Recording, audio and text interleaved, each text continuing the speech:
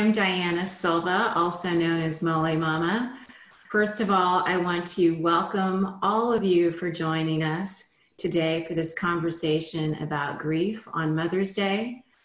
And I just want to give you a virtual hug because I assume that if you're here, you're one of us that has lost their mothers, and it's especially a tough day for us.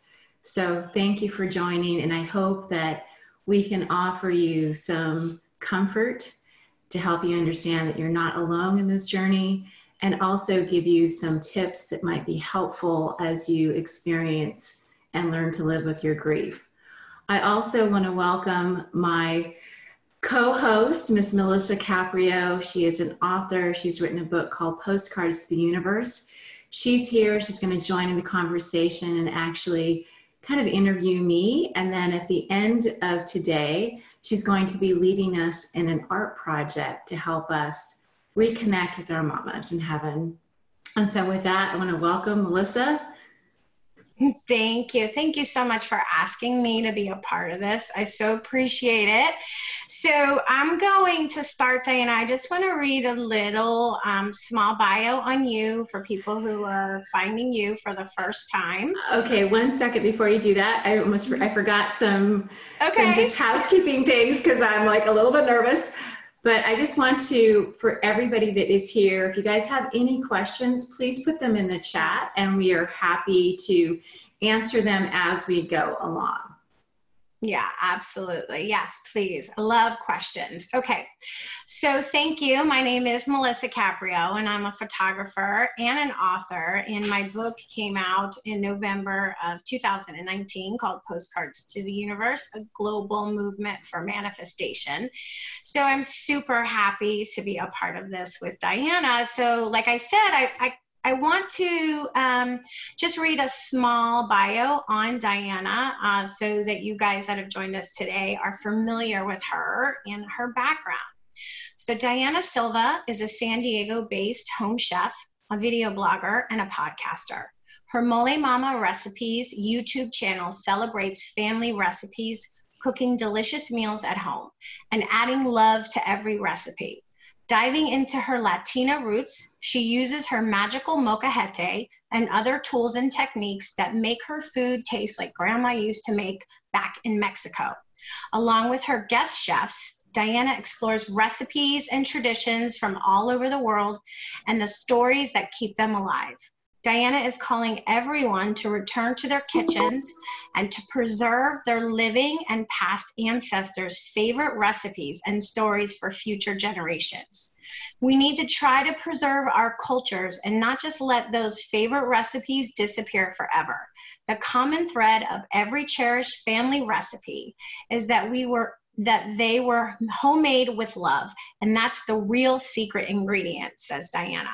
For many home chefs, cooking is their preferred love language, and that's why we cherish their recipes. Their love has the power to transcend any ordinary recipe into magic. Diana encourages everyone to preserve those precious recipes and the stories that make them unique. She invites those whose recipes have been lost or have faded over time to subscribe to her YouTube channel. There are plenty of recipes and traditions to share, and you just might be inspired to create your own because, quote, every recipe tells a story. Many of the recipes in this book are on her YouTube channel. She has created a book also and called Molé Mama, Cooking with Love. And we're going to talk about the book a little bit, but I just wanted people who, for the first time, Diana, who are meeting you today, know a little bit about your background. So why don't you share a little bit with our audience about your relationship with your mama? Thank you so much, Melisa. So I want to introduce everyone to my mother, Rose. Here she is, my mama. Rosie, as my dad used to call her, but she has been gone now for 8 years, and she was my absolute best friend. So we had a really great relationship. I grew up on a farm, on a dairy farm in California. So I didn't have a lot of friends that lived nearby. So we had a big family, but I was really close to my mom, and the way that we connected was through food and through our cooking. And she's been gone now for 8 years, and she is the inspiration for Molé Mama. So everything that Melisa mentioned, it's all because of her that I have created all of it. And the other thing that I wanted to mention is that Mother's Day is especially hard for me, and I'm thrilled to be here with you and to talk about what I've gone through, because my birthday is tomorrow. And so my birthday and Mother's Day, when my mother was alive, were always celebrated together. So those first few Mother's Days were specifically really, really tough, because it was just a reminder that we would just do this combined celebration, and it was, you know, she's no longer here. So, but she was an amazing person. She had a heart of gold. People just loved my mother. And when she was really sick and dying is when I really perfected her recipes. So we'll talk about more about that later too. Yeah. And I've had the privilege of trying some of those recipes, and I can attest that Diana is an amazing cook. So whatever magic you're channeling from your mom definitely comes through, because I've never had Mexican food like that in my life. So yeah, I appreciate that. So thank you. And I want to wish you a happy early birthday. Thank you. That's right. Your birthday is tomorrow. So why don't you, I want to talk about your mom. She was sick. I mean, you have a really unique story. Your mom was sick for a long time, and you said she died 8 years ago. So can you share with us a little bit about what happened with your mom when she got sick? Because that is a big part of why you wrote the book. Right. So my mother had COPD and congestive heart disease. So 2 diseases that are really debilitating. And she was in the hospital, and they told us that she had 3 days to live. So she went into hospice. We got the house ready to bring her home. We wanted her to die at home. And during that time, my mother held on for 13 months. So it was during that time that I actually got to perfect her recipes, because she was such an amazing cook, and she didn't want to eat anybody else's food. She wanted to eat her food. And because food was our love language, I wanted her, every time I wanted her to experience that food before she left. So anything that she wanted, I was going to try to make.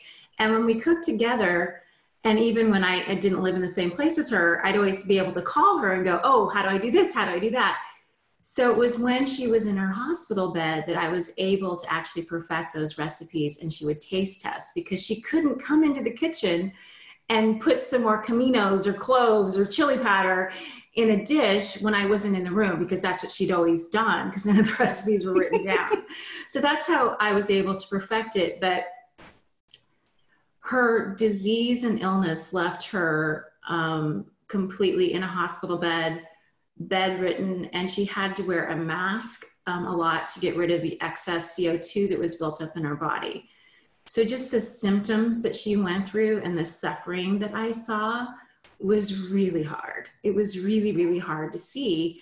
And it was a 4-hour drive from where I was living. So I spent, during those 13 months, I made 40 trips to see her, where I would cook the food for the weekend. And I would call, beforehand and go, okay, what are you craving? Is it enchiladas this week? Or do you want some mole? Do you want some pozole? Do you want some, barbecue? What do you want? So whatever she wanted, I would run to the market in my hometown and then drive and then cook for her all weekend. And I think that it was amazing just to see how somebody that was so incredibly ill could still be so present and still laugh and find contentment and find joy. So it was an amazing experience. And I thought that because I was driving 4 hours to see her, and I would try to pump myself up during that time to be like, okay, you got to be positive. You got to walk in there and be joyful and have a big smile on your face, even if she's lost more weight, even if she's struggling to breathe, if she's coughing up blood. You got to just be strong and not let her see you fall apart. And then I would drive home for those 4 hours and basically cry. I would just bawl my eyes out. And so I had this thought that when she was going to die, when she was, finally, when the suffering was going to end for her, that I would have grieved it already. And especially as time went on, because as it just kept going and we were like, she's still here. And, but when she died, the grief that I experienced then was nothing like I had experienced when she was alive. I had no idea. And I had lost other people. So it wasn't the first time that, I had lost somebody. My father had died many years before, and I'd lost my grandfather and other people. But there was something just crushing to my spirit, to my heart when I lost her. Yeah, there's something about our mothers that's different. Mm-hmm. Even if you have a difficult relationship, I think there's something about the mother-daughter, especially relationship, that's different. I don't know. Yeah. So I can totally understand that. And before we talk about the grief and after she passed, while she was alive and she was sitting in the bed. Now she was in the living room, right? Where you were cooking for her, and it was right off the kitchen because she couldn't, was her house an upstairs, downstairs house? So no, it was a single level. Yeah. Okay. So she was just in the main room, right? And then share a little bit, because you have told me some stories about your family and how many people you even mentioned how many people loved your Mama Rose, right? So how many people would come and this is a big deal. You had 2 small children at home at the time also, right? Your boys were at home still. Yes, I did. Yeah, so you're leaving your own children to go take care of your mom in California traffic. Yes. I know California traffic because I've been in it. So you're doing this every weekend while you're working full time and you have your small children. So everybody would come over, right? And sample the food and surround her in the bed. So she was filled with a lot of love. So can you share a little bit about what that experience was like for her and for you? Yes, my mother was beloved. And when I wrote her obituary, I think I listed either 12 or 15 people as her children, even though she gave birth to 3 of us, because she was so beloved and she just adopted everyone. And as you said, Melissa, when she was so sick and I would do the cooking, the house would be filled. People would just be coming by all the time to see her. And it was just so lovely. And the way that she greeted them and, just wanted to hear what they had to say. And she had a way of making you feel like anybody that spoke to her, like she was you were the most important person in the world. And all of her hospice team fell in love with my mother. Mm. And even when she passed, they all came to the house, and I guess you're only supposed to have one of them there. And they were all there, and they're like, we're breaking rules, but we had to come. We love your mother.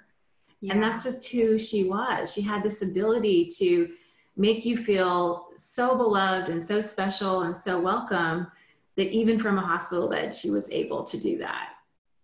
Oh, I love that. Well, you talk a lot about that, and Diana talks a lot about that in her book.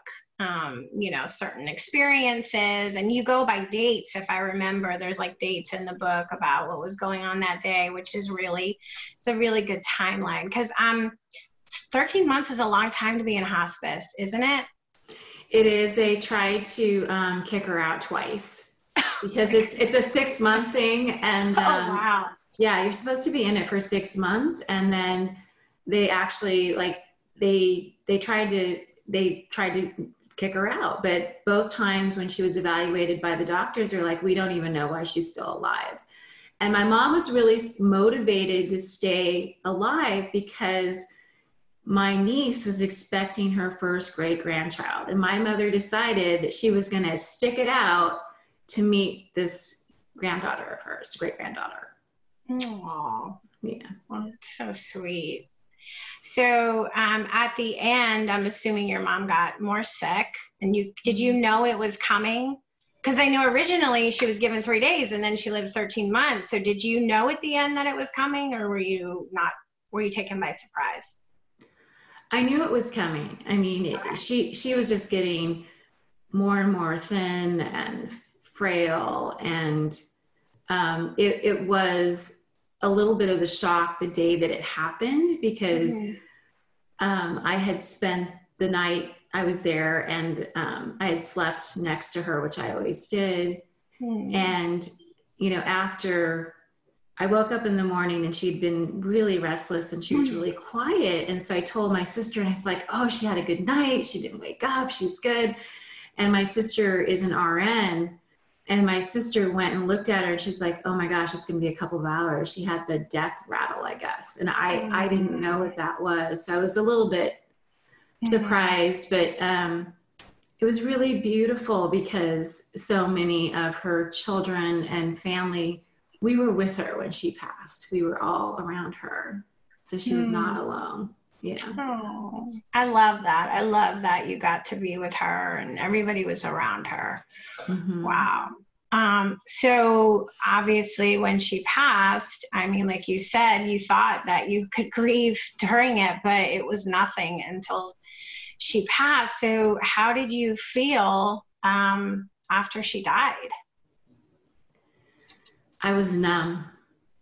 I just remember being so incredible numb and the quiet.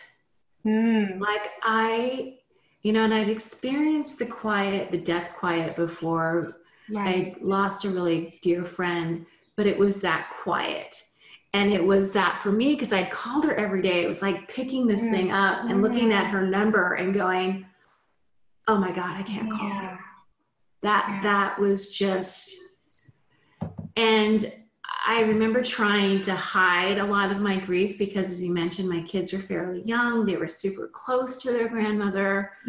And so trying to just kind of hide it and suck it up to go back to work and then cry privately and, but I was numb. I was completely numb, and I was in a fog, really in a fog, and depressed, terribly depressed.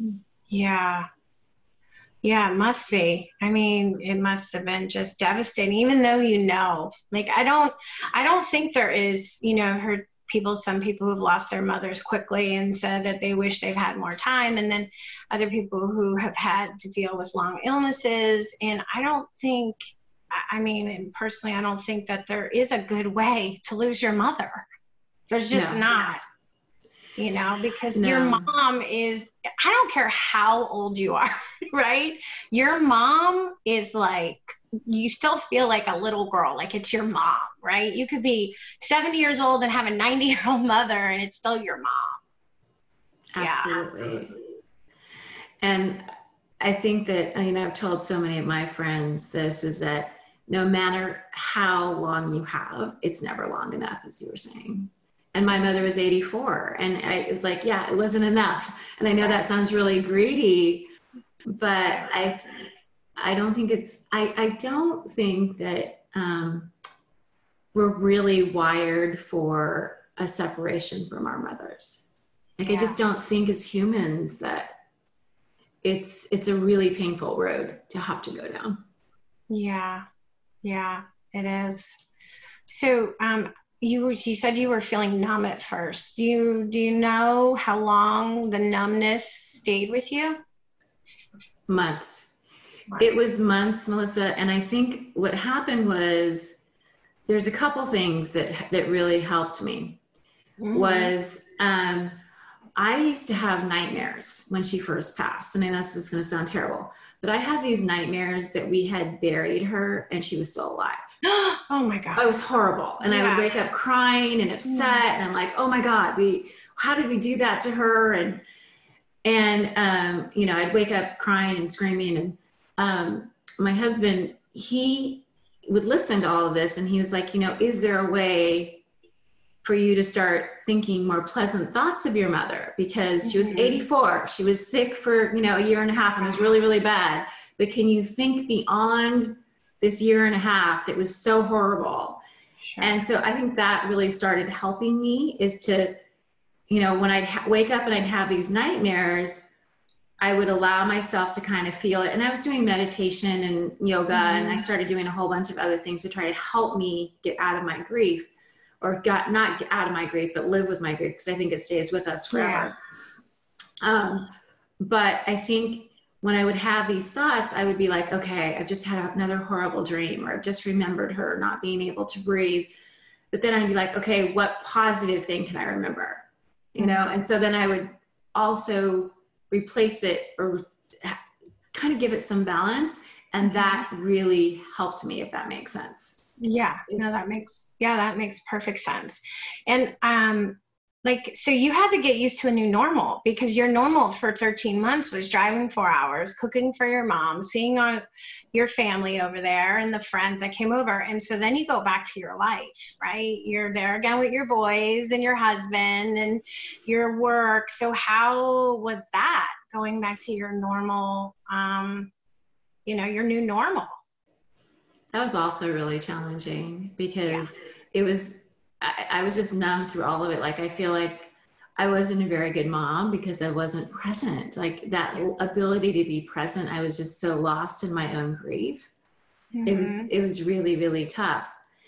And I think the other thing that really helped me was I don't know where I had read it or picked it up, but there was something that I'd read about getting your grief out of you, like expressing it somehow. And so I remember like I grew up on a farm. So there's something about dirt in me. It's like very comforting. Okay, that makes sense. I remember going to empty field and just screaming, and giving myself, I know that sounds crazy, but just giving myself permission to just like let this, hurt and this pain just come out of my body, because it really does, I think, connect to ourselves. And so I remember doing that a few times and ending up with my knees in the dirt, my hands in the dirt, and just, because I just missed her so terribly. So, but I think the thing that finally turned it around for me was that I didn't want to cook any of her food, and I'd been cooking a lot and before this. And I finally went into the kitchen one day and I just started making Spanish rice kind of in this fog, and didn't even realize I was doing it until I smelt it. And then I was like, oh, that's my mama's rice. And that's what really helped me. It was like, I was crying, but I was like, oh, it's actually like in the kitchen that I feel her. I feel her here with me. Yeah. God, that makes so much sense. So is that kind of what started to help you in the depths of your grief? Like cooking? Okay. It was cooking, and it was where I felt reconnected to her. And, part of the routine for me for my whole adult life was that I would call her in the morning when I was going to work and call her in the evening when I was going home. So that was another thing that was really hard. And thankfully I had other people that I started calling. I was just like, okay, sorry, you got to be my replacement call, because I'm like, I have to talk to somebody when I'm in California traffic in Silicon Valley, and I can't talk to my mom anymore. So that really helped. Yeah, that makes so much sense. Yeah, because you had your routine, and your routine was morning mom call, evening mom call, right? And then that's no longer available to you. Wow. So a lot of people have grief forever when they lose their mom, and I know grief comes in waves, I don't know if it ever really goes away when something so painful happens. Maybe the waves get further and further apart, but something can like shake you, like Mother's Day, right? Mother's Day, it all comes back up. So can you offer anything that really helped you even dig deeper and release some of that grief so it doesn't really store in your body? Yes. So one of my friends recommended, when I was talking to her about what had happened with my mom and all this time that we spent together and cooking, she was the one that said, you know what, you should write a book. And write a book about this experience. And I was like, why does anybody want to hear about my mother dying? It's a really sad thing. And she said, you know what? She goes, it'll help people feel like they're not alone. Like they're not the first ones that's gone through this. And she goes, and you learn some stuff and maybe it'll help somebody. And I said, you know what? Okay. All right. I'm going to do that. And so that's how I met you in our writer's workshop. And found Carolyn, my editor, and so I started writing a book. And I would get up every morning at 5:30 in the morning, and I would write for an hour before I went to work. And while I sat down, I felt like she was there with me. I really felt like she was telling the story with me.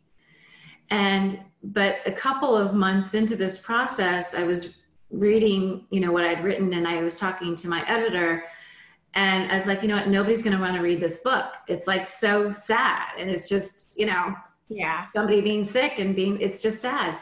And so Carolyn suggested, she goes, well, when your mom was so sick, did you talk about like growing up and fun things? And I go, absolutely. She goes, so add that into the book. And so I started adding those little stories of, me growing up on a farm, and us coming back from Sunday Mass, and my mother, we had goats, or my mother didn't want any goats. My dad gotten goats, and we came home from Sunday Mass, and the goats had gotten into my mother's peach trees, and they're literally like up in the trees in my mother's peaches. And my mother had a complete fit. And here she is in her Sunday dress, which she only did on Sundays when we went to church. And she goes and she grabs this gigantic broom, and she is swatting goats out of the trees. And as a kid, you see these trees. I felt like the goats were flying. So Carolyn really helped me. And by doing that, again, that was also like, oh, that's right. All my time with my mama wasn't bad. Right. And I had just logged into that, like the bad memories and the pain. And so it really helped shifting. It's really started to shift. And so what I want to say for all of us, that for you that are listening, it doesn't mean that I'm saying everybody needs to write a book. It's that find something to do with that energy that will turn something. And for me, it was writing a book. But maybe for those listening, it might be planting a garden. It might be doing needlework. It might be volunteering someplace. But finding some way to have some movement with what's going on. And I think that really, really helped me. Yeah. I think that you said have some movement because, having been in grief myself, it's a very heavy, stagnant energy, right? So do you want to talk about that, about losing your grandmother so that... Yeah. So, I'll share, I'm lucky. I have my mom, my mom was really close to my grandmother, and I remember her not being able to get out of bed for months. I was only 16 when my grandmother died, but I was super close with my grandmother, Eileen. She was so beautiful. She looked like Ava Gardner when she was young. I mean, she was just gorgeous. So I have a sister who is just about 3 years younger than me, and she was born with special needs, and she had a lot of health challenges. So I spent the first few, from 3 probably till about 6 years old, so much time with my grandmother. She was like my second mother. So because my mom and my dad had to take care of my sister who had so many challenges. So I spent we were so close, and she was just like the most amazing woman ever. And it was devastating when she died, because I imagined that she would be there when I was in my 20s and my 30s and be this old lady, because she was only 67 when she passed away. So she was young. And she was just so funny. And this morning, my sister and we were telling funny stories about my mom. That's what we called her, my mom. And we were telling all these funny stories about how crazy she was. And it's nice to be, it's been so many years now, but to laugh about the funny stories, because she was a terrible cook. Talking about your mom's a good cook. She was a terrible cook. She could only make a couple of things really good. One of them was stuffed artichokes, which are my favorite.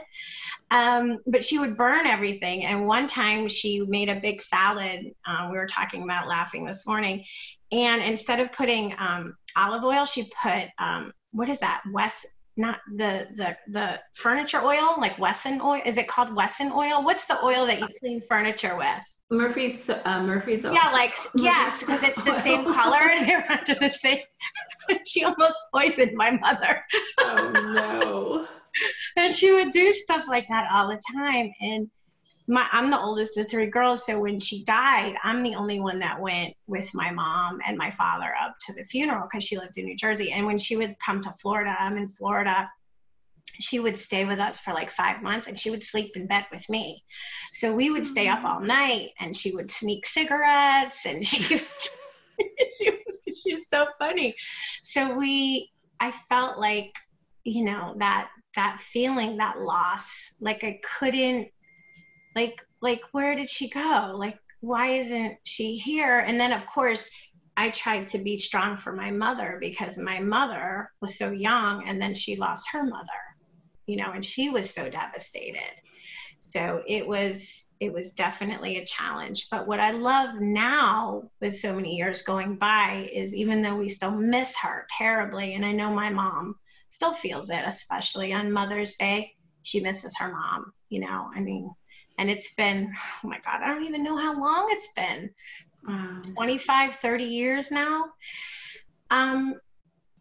We can tell funny stories. And when we tell those funny stories, we feel like she's here. And we get signs from her all the time. Butterflies are a big sign, especially she had that reddish orange hair that she would dye herself. So every time we see the orange, you know, the monarch butterflies and stuff, we always say, oh, my mom's around. Or certain songs, we're like, oh, she's saying hi. Yeah, so that's good. That's really good. Thank you for sharing that, Melissa. Well, thanks for asking. I know my mom, she was a card. And she was loved like your mom, Rose. We've never seen even the people at the funeral parlor said they never saw so many people come out because everybody just adored her. They just loved her. Yeah. That is so beautiful. I know. Yeah. And they're both with us right now. I think so. And I didn't say that earlier, but I think one of the other things that's really helped me with my grief is that I so know that I'm going to see her again. I do. Oh, yeah. Mm-hmm. That's really helped. Yeah, it's very comforting, that thought. It is a very comforting thought. Yeah. So you were like working on your book, and I know that was helping you deal with your grief. I know we were friends at this point, so I remember when you finished your book. So how did that feel? Yeah, so when I finished my book and my first draft was done, and I told my husband that I was done, and I started crying. He's like, what is wrong with you? You finished your first draft of your book. Aren't you excited? And I was like, no, because it's going to end. That connection that I felt with her every day, I knew it was going to be different because we were going to go into editing it, and it was just going to be another shift. And he, was surprised, but it felt very, sad to me again, like I'd lost her again. But it's shifted since then. And it's probably because of the cooking so much in my weekly podcast. And, now I think it was yesterday, our crunchy taco video on YouTube hit 150,000 views. Wow. And it's so cool for me to see people making my mama's tacos in their kitchens, because I'm like, she's living on, she's just living on. She's still spreading her joy with her good food, and it's, it's making other families happy. And so I think that's what's really where I'm at now, is it because of, the way that her food, some people love her food so much. It's like there's a part of her that is continuing on. Yeah. Yeah. Do me a favor, hold up a copy of your book for people to see. So, and Diana also took the photo on the cover, which I'm very proud of. And I see people do good photography. But so tell them a little bit about the molcajete that is on the cover, because that Yeah. has a story too. Yeah. Yeah. So the molcajete right here, it's a for pestle and mortar. I can never say it in English, but basically we use it for smashing garlic, making salsas, cooking with it. And this one specifically was my grandma Magdalena's, and she came into this country illegally from Mexico a very long time ago. And when she walked in with her suitcase, this is one of the things that she had with her. So I feel very blessed, and it's here. I think you can see it behind. It's right there behind me. There it is. I use it all the time in my kitchen. It's still part of it, part of my life, and so I think it has magic in it. And one of the things that I did never got to meet my grandmother because she passed when my mother was 5 months pregnant with me. But my grandmother was a really spiritual woman, and what she would do is she would actually go into people's homes when somebody was dying. They would call for her, and she would go in and pray with the person that was dying and to help them have a good death or a peaceful death and be there with their family. So that's who my grandma Magdalena was. And so it's like I feel very connected to her from writing the book and then having her molcajete. And that's why I felt like it had to be on my cover. It just did. Yeah. And I think the way that I was able to be present for my mom when she passed had a lot to do with the stories that my mother would tell me about what she did for her mother. And then, you know, how she took care of her because she was also very sick. And then also the way I saw her take care of my grandpa, because my grandfather lived with us for many years before he passed. And my mom just took such good care of him. It was just amazing to see. So I had a good model of what to do. It sounds like it. Yeah. And I can, like I said earlier, I've had the food that was made in the magical molcajete. And it is like, I mean, I crave your Mexican food. I can't wait to be able to come back out with you and have some more. Likewise. So good. And her guacamole is like ridiculous. I can't wait. I can't wait to cook for you again, Miss Melissa. Just can't wait. So, like, I know you're always still cooking her recipes. So how are you, this is like a two-part question. So how are you dealing with your grief now? And how, like, what happens now when you're cooking her recipes? You know what? Now there's usually just joy because it's, you know, I'm so grateful that I learned how to make them and I feel like she's around when I'm doing it. I just do. But like when you were here and we were taking photos for my new book and you made her mole look so beautiful because you were taking those photos, and I just started bawling. Yeah. Because I felt like, oh my gosh, like she would be so excited about how beautiful Melissa made her food look. Oh my gosh. And she's not here. Yeah. So what you were talking about earlier, this grief, it comes in and goes out. It definitely, it's definitely for me now, there's more joy around it, but definitely moments that I feel it. And yesterday, before I was doing the cooking demo, I teared up, and Sean, my husband, was talking to me about it. He's like, what's wrong? And I'm like, you know, if she would have known, like, you know, to have her here, to see me making those tacos, and just, she'd probably be telling me to do this and move that around so to help people, you know, don't forget to tell them that, don't forget to tell them this. And so those are, So you still hear her voice in your head, which is absolutely. Absolutely. And, you know, I always, the guacamole, I don't know what it is, but every time I take a bite and it's especially good, especially the avocados are good, I'm just like, oh, you'd want to bite. I know you'd want to bite. You know? It's so good. But, so what's your favorite of hers that you make? So, you know what, my favorite, and I haven't perfected this, is her flour tortillas. Okay. Like her tortillas de harina, oh my God, her tortillas were amazing. And because we grew up on a farm, she would make homemade butter. Mm-hmm. So having Wow. homemade butter on a homemade flour tortilla. That sounds It's like, so, and I make her tortillas, but they're still not as good as hers. But that's the flour tortillas. Yeah, I think if you, I mean, you know, I'm Italian, so we're surrounded by food. That's very much a part of our love language. So everybody has their favorite mama's food, like comfort food, right? Yes. Yeah. So yes, absolutely. I know exactly what you mean. So you're saying you haven't perfected it yet, but that doesn't mean you won't. Maybe you won't. I don't know. Maybe your mom will hold back a little and she's like, oh no, I'm not going to let my Diana make it as good as me. Well, I did recently finally post the recipe because it wasn't written down, and with my tia Trina's help, I was able to get pretty close.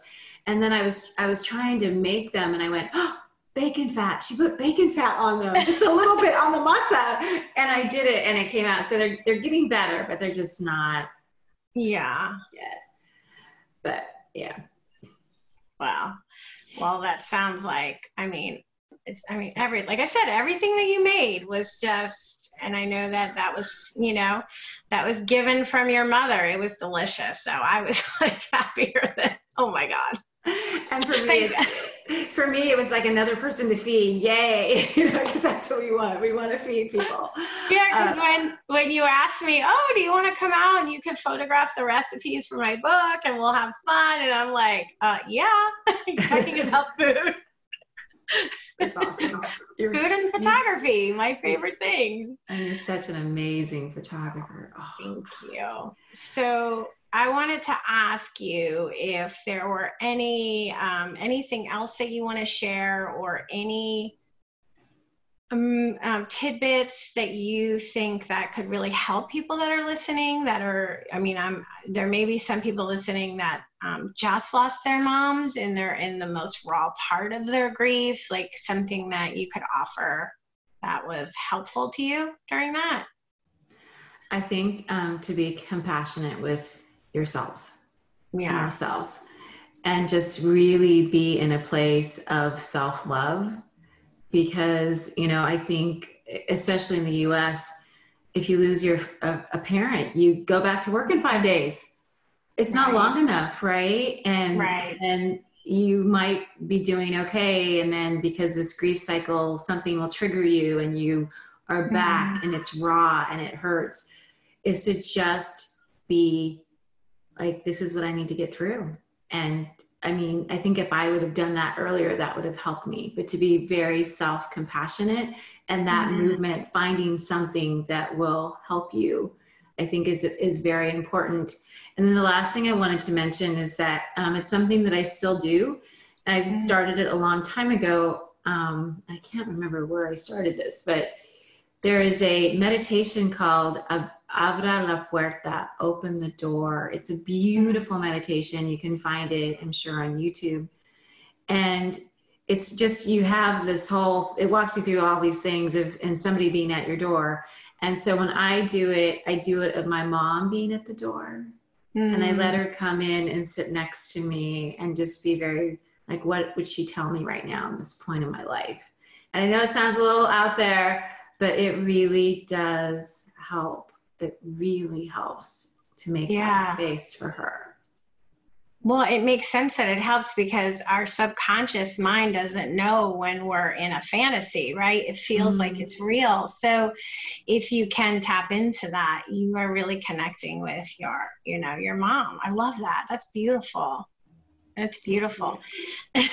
So I wanted to tell people if they go to molemama.com, they can read all about you. But you write a beautiful blog, which I'm not going to read here. People can go on your site and find it. And it's called Connecting with Home Cooking, How My Mother's Recipes Help Me Process My Grief. And it's really beautiful. So I advise people to look for it. And your YouTube channel. So tell us about your YouTube channel. How are you feeling doing that? You know, it's been an experience for sure. I just launched a new video yesterday at all different types of bean recipes, and now I'm actually editing my own stuff, so that's fun. I think there is some cyberbullying that happens when you have a YouTube channel, and that's the scary part, right? Is you get all these comments and hate. But the beautiful thing is to see the people making our recipes, which is just phenomenal. And yeah, I love it so much. And having people reach out to me, and most recently I had somebody that was a special needs young woman. I think she was in her teens, and she made tacos for her whole family, and she did a video of it. And I got to see her making tacos, and it was just, I'm like, oh, my mother would love this. I loved it so much because they are so easy to make. Anybody can make them. So it's just lovely. Yeah.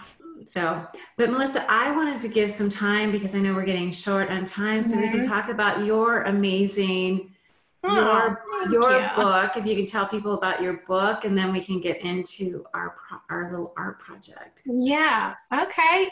So a little bit about me. Like I said in the beginning, I'm Melisa Caprio. I'm a photographer and an author, and I'm going to hold up a picture of my book because I brought it here too. So you can see it's called Postcards to the Universe, a Global Movement for Manifestation. So just to share a little bit about the book. So I ask people to create a manifesting postcard. And basically what a manifesting postcard is, it's kind of like, I know most people are familiar with vision boards. It's like if you want to bring something into your life, you create a vision board and you cut out photos, or you print them out of things that you want to bring into your life. So I ask people to create sort of like little mini vision boards. And about maybe like pick one subject of something you want to bring into your life, and then send it to me. I photograph it. And when your manifestation becomes a reality, we share your story. So there's 30 stories in the book. One is mine, and that's about getting a publishing contract, which was a really big deal. And of course, Diana, and I'm going to look, is where you are, is in my book also. So I don't know how good it's going to look on Zoom, but I will try. But here's Diana's postcard. Yeah, and then I borrowed a neighbor's molcajete, so I put it in there with some roses because the book was inspired by your mother, Rose. And her story is called Cooking is My Love Language, which is so beautiful. So that's what my book is about. I also have a podcast called Postcards to the Universe with Melisa, and I have a weekly radio show with the same name on 1-2 Radio, which is online radio. But I take the shows from the radio and bring it to my podcast. So that could be listened to anytime. And you can find me at postcardstotheuniverse.com. And if you have any questions, I'm always open to helping people create a manifesting postcard. So just reach out to me.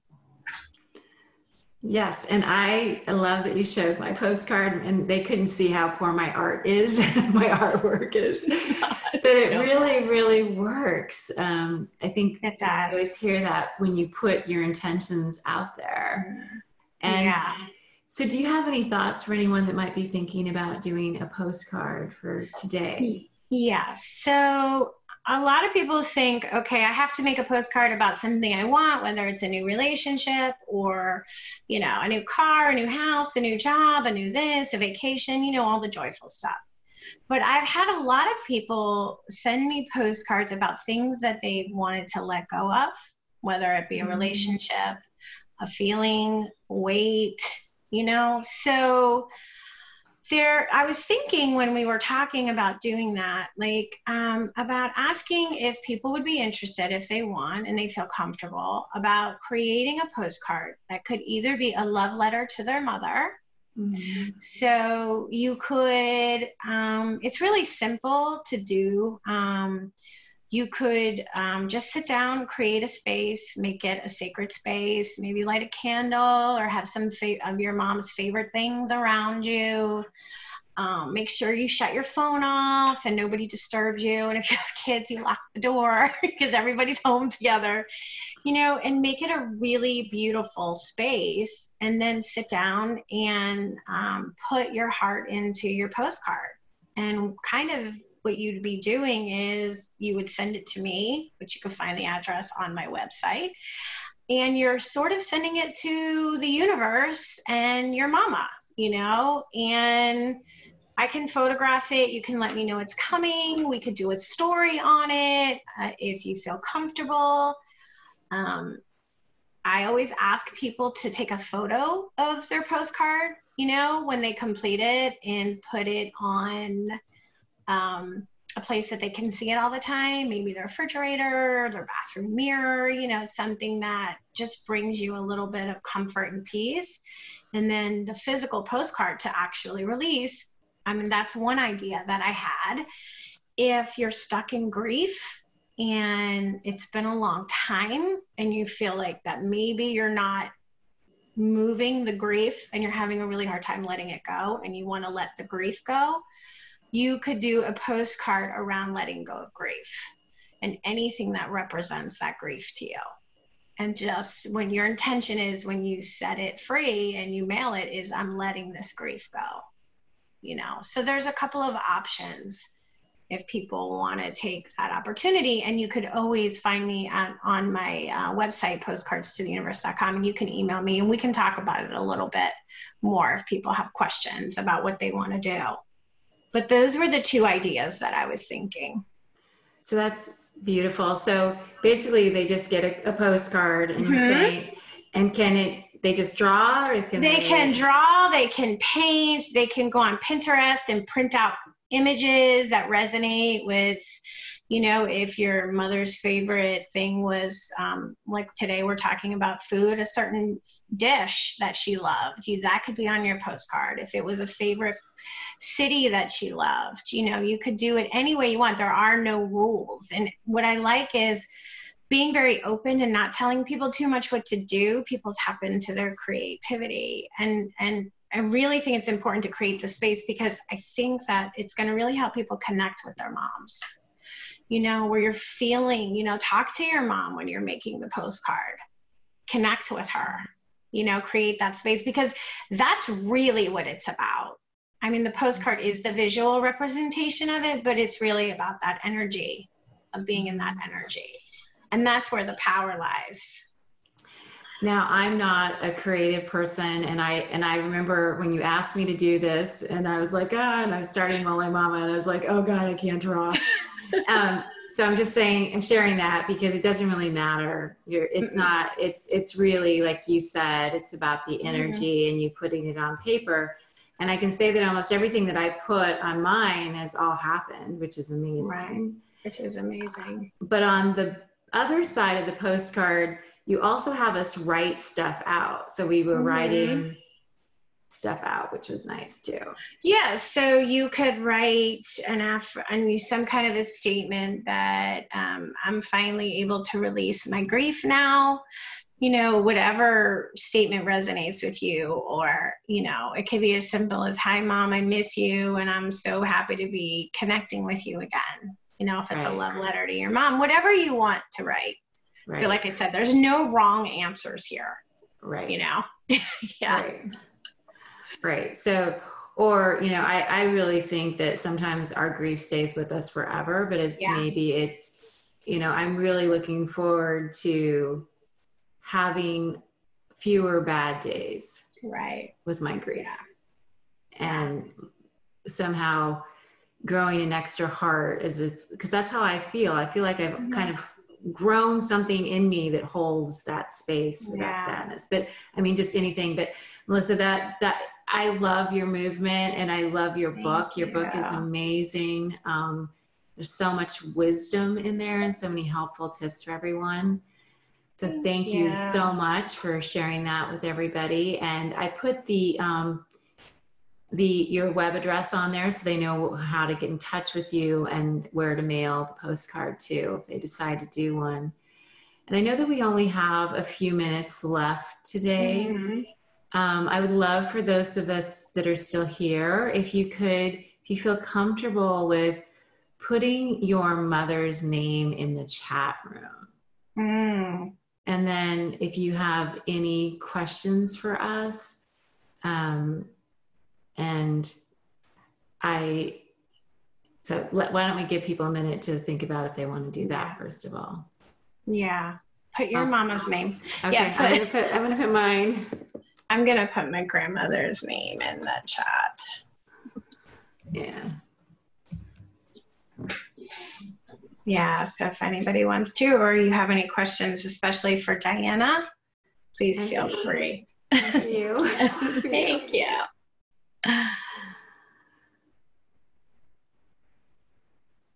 Oh, I love that. I love that too, Louie. That's so sweet. Mary Lou. I called her Louie. I know. I love that. Mm-hmm. Very sweet. Mm-hmm. So I imagine a lot of people today, you know, when they get off the call, you know, Mother's Day is not over.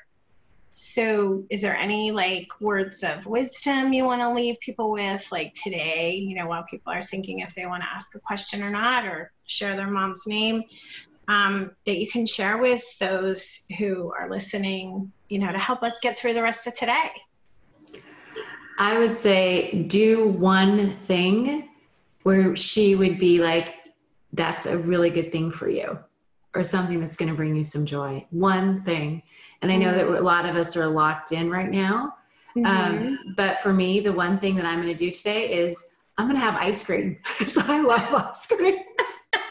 And that was part of our tradition, is that on Sundays, because we were out on the farm, we would drive into town and would go to Save-On's and get ice cream. So that's something that I'm going to do today. But while people are also waiting, I just wanted to, for a moment, to just say a quick prayer. Okay. So I would just like to call upon Spirit, Universe, God, whatever name that you call a higher being, to be with you today, to bring you some peace, to bring you grace, and to bring you a knowing that you are not alone, that you will see your mother again, that she is with you always, and that you will feel her love again.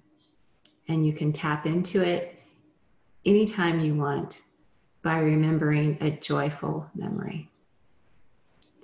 And be well, everyone. Amen. Amen. That was beautiful.